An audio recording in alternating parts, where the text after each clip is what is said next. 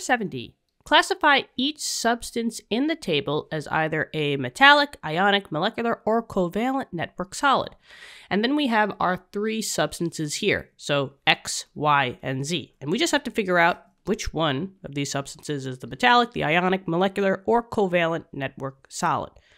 Now, in order to do this, we have to know and memorize the properties of each crystalline solid. There's 4 different types of crystalline solids: ionic, metallic, covalent network, and molecular.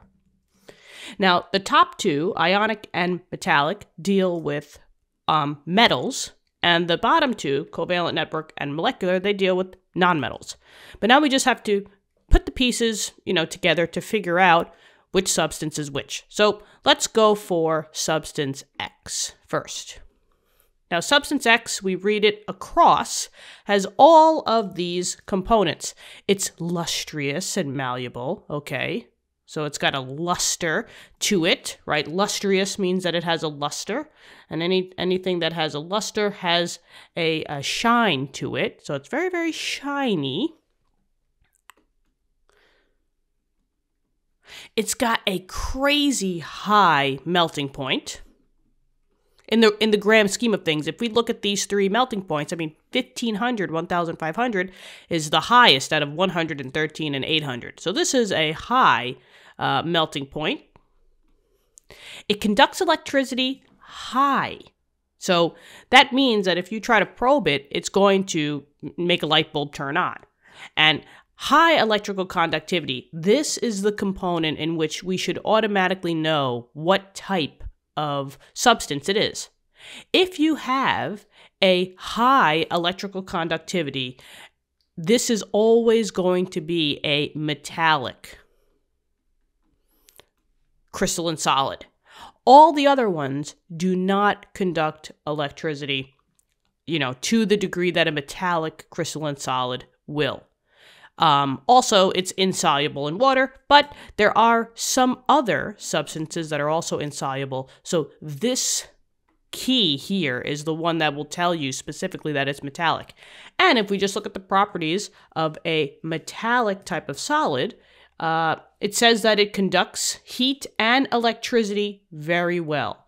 So there it is. So it conducts heat and electricity. If we just look at the other ones, ionic only conducts electricity as a liquid, but not a solid. So there's differences there. Covalent network, not conductive, and molecular, not conductive. So anytime that they're talking about high electrical conductivity, and it's obviously high, we know for a fact that this is metallic. That's the giveaway. So it's a metallic solid. Okay, moving on to the next one. Y. Y, let's see. It's soft yellow, right? So it's not shiny. It doesn't give off that metalish appearance. And it's soft. So this has nothing to do with metals. So we automatically know that, if you're talking about something that's soft, we're dealing with the non-metal category here. Your metals are going to pick up your the hardness of the appearance. So now we know that we're down to these two. These two are the non-metals. So maybe I'll just put that over here. In the realm of the non-metals. Now, they did tell us that it's 113 degrees Celsius is the melting point. If we look at the other ones, 113 is relatively very low. It's a low melting point.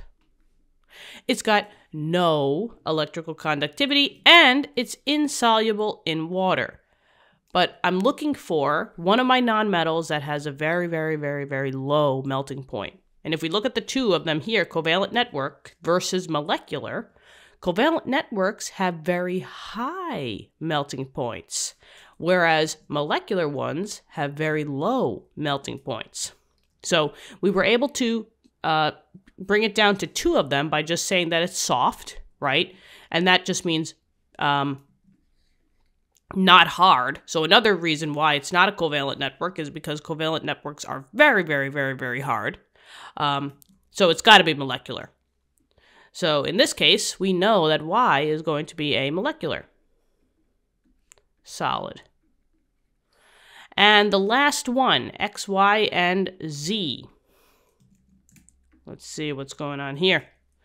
Okay, Z is hard. We're back to hard appearance. So we know that since it's hard, this has to be in the metal category, as well as the covalent network as well. So maybe I won't say that it's just metals, because it could be covalent. Okay, it's white appearance, just has a type of look to it. 800 degrees Celsius, not really in the realm of low. Can't really say that it's a low melting point. Can't really say that it's a high melting point. It's kind of right in the middle. But this is the key, that if it's only conducting electrical activity, if it's melted, it does not conduct electricity when it's in the solid form, only when that substance is melted.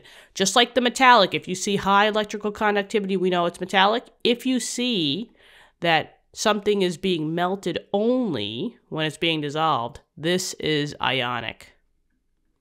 And it says right here, it says conducts electricity as a liquid, but not as a solid. So that's the very, very special property for only ionic solids. So Z is a ionic solid. And there you go. I mean, they gave us extra stuff, solubility in water, but we basically got the answers from appearance, melting point, and electrical conductivity. But this is basically the answer. Let's box it off and call it a video. I'm not going to color this whole thing. That would be crazy. But I am crazy sometimes. But I won't do it today. So anyway, thanks for tuning in. Hopefully this helped you out. Let me know in the comments. Subscribe to the channel if you want to help us out. And I hope you're having a great day out there. Keep studying hard. I'm rooting for you guys on your quizzes and tests. I'll talk to you soon. Okay, bye-bye.